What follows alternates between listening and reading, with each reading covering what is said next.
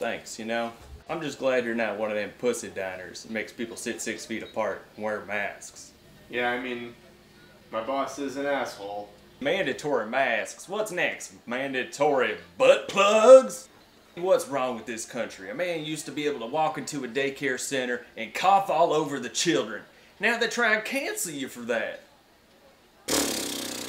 They made up this virus scare just like they made up AIDS and the UN and cholesterol. Everybody knows if you can't see it, it can't hurt you. Well, except for ghosts. And the CIA's invisible super soldier. We can't keep letting Antifa order us around like this. I mean, come on. These masks cut off 95% of the oxygen to your brain. That's just a scientific fact, okay? And everybody knows that science is leading us to